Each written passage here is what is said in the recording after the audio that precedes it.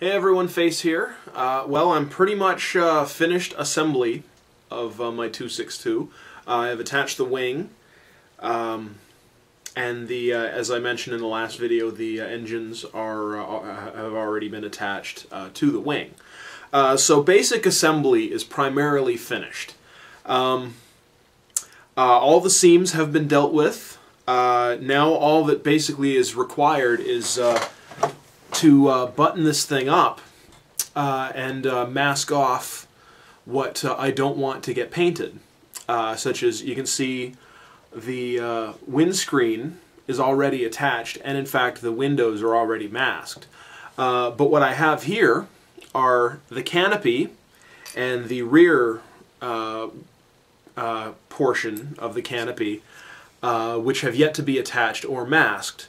Not to mention, also, there's the gun bay and the wheel wells underneath. That, well, after all the work that we put into painting them, you know, I don't want to lose that detail when I go to paint the top coats. So that is where masking comes in.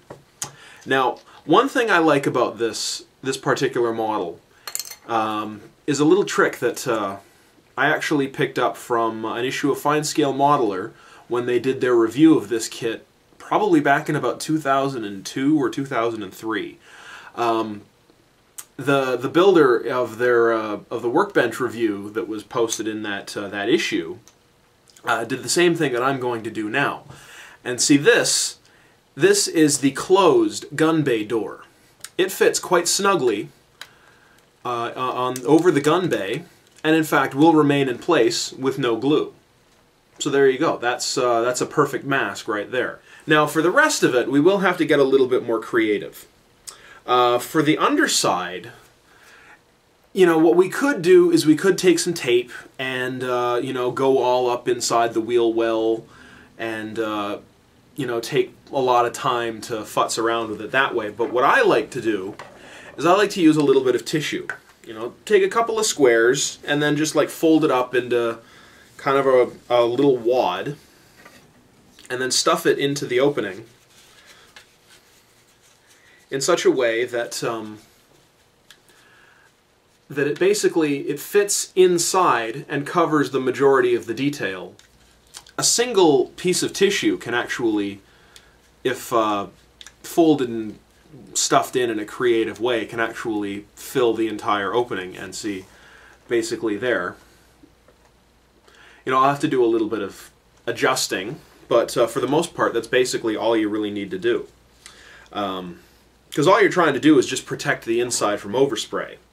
And now we'll just do the same thing for the other side. As you can see now, the underside of the main landing gear bay is now protected. Now of course there's the nose gear, but it's not an unusual shape at all. So basically, in this case, I would just take a smaller piece of tissue and just kind of roll it up into kind of a rectangle and stuff it in. And there we go. Now alternately, you could use cotton balls, or I don't know what else you might want to use, but I like to use tissue paper because it's, you know, convenient and it's readily available. So now that we've got the wheel wells taken care of, it's time to move on to the canopy glass. And for that, we're going to have to use some masking tape. I like to use Tamiya brand tape. It's specifically designed for modeling in that it's very low tack, meaning that it won't leave any adhesive residue on the surface of the model. And it's very transparent, which you wouldn't think it, but that's actually very helpful in finding the edges of what you're trying to mask, which in the case of a piece of canopy is essential because you're trying to protect the glass but leave the framing exposed.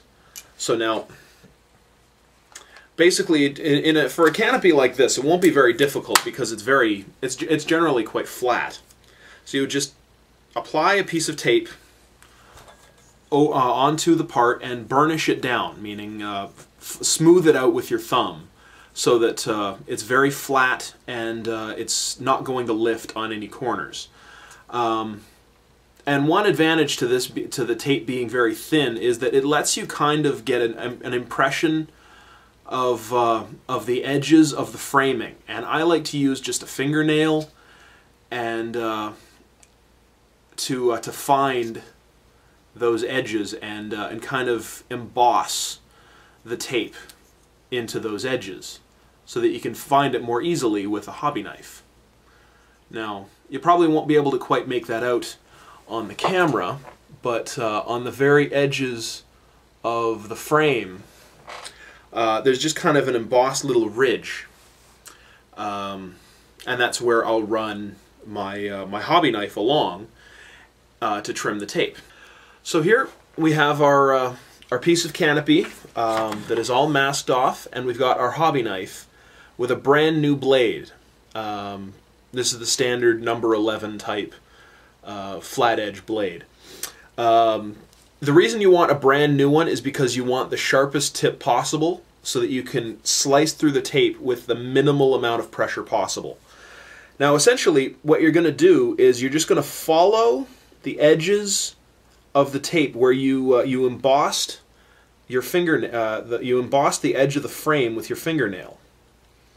And you're going to want to do this very, very carefully, very gently. One advantage to this particular aircraft is that the framing on the canopy is all very, very straight. So it's you're not going to have to follow any curved lines or complicated compound corners or anything. So it makes it very easy. And essentially, there you go. That's the piece of tape. Sorry, that's the piece of tape that we just trimmed off, and that's the canopy. You can see the framing on the bottom is all exposed, while the glass is covered up. There's not much more to it than that. Occasionally, you're going to get pieces of glass or areas that you're going to have to mask that are larger than a single piece of tape will be able to cover. In which case, then, yeah, you're going to have to get a little more creative in how you mask. But this is the very basics of it. Just, you know, emboss with your fingernail, and then follow that embossed line with your hobby knife. And you're going to want to make sure that you've got really good lighting, so that you can see it from the best angle possible.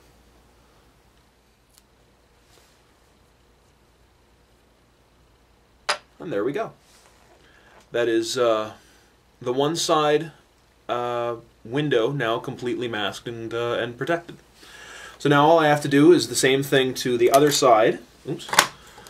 And then again to the rear portion of the canopy, and then the entire aircraft is essentially masked and ready for painting. So there you can see the canopy is fully masked and installed in place. You can see the framing all around the edge of the canopy, as well as the tissue in the landing gear bays, as well as in the engine intakes and exhausts. So now that everything is masked off, we're basically ready to start painting this thing. The bulk of the assembly is now basically finished.